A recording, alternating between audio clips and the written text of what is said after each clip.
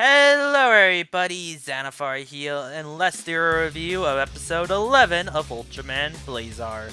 Let's talk about the Kettles. It seems like Gento is unsure about Blazar, like can he trust him or not. Also, he's horrified about the fact that Blazar is inside him. He tries to tell this to Honoree, but she don't really hear him. And it seems like Gento and Blazar's relationship is not good right now. They are fighting each other.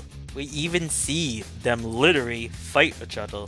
And it seems like Blazar forcefully ran away. And I find that so very interesting. I love this sort of Ultraman and host relationship. It's very interesting. The fact that they are, well, fighting for control.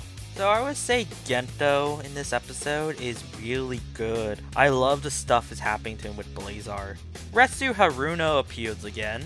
He's with a bunch of military people shoring off his team, scarred, making a plan and everything. But sadly things don't work out and he disappoints his superiors.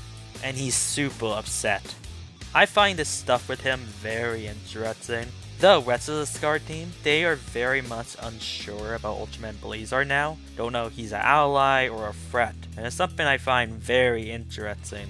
And that's pretty much it with the Scar team, besides them fighting the Kaiju. So I would say the Kettles in this episode is really good. Let's talk about the effects. We see a new Kaiju and his name is Gabalga. And I love this Kaiju design. He's awesome looking. Basically a starfish with bunch of teeth and claws. It just looks cool. So like the fact he has a EMP blast. That is very interesting and very threatening to a Geron. And this Kaiju just felt like such a threat to his fight scene with Geron and then Ultraman Blazar.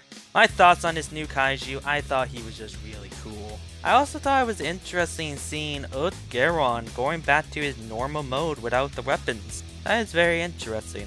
Also something I thought was funny, we saw Ultraman Blazar jump around again like a monkey. I just love how wild Blazar is. Also, there were just many nice shots with the effects in this episode. They were just very nice to look at. So I would say the effects are really good in this episode with the individual buildings, the fight scene, and the new Kaiju. Just really fantastic effects. What do I like about this episode? I love the stuff going on with Gento and Blazar. This stuff is very interesting and it's just awesome. I really love this storyline so far. Another thing I really love was the Kaiju. I just think a starfish Kaiju is really interesting. What is my final thoughts for episode 11 of Ultraman Blazar? Well, we have another two-parter, and my thoughts on this first part, it's really good. I really liked it how threatening the Kaiju was in this episode. Gento is very interesting. Love the stuff with Blazar. This episode was just really good. Can't wait to see the second part and see where the storyline goes.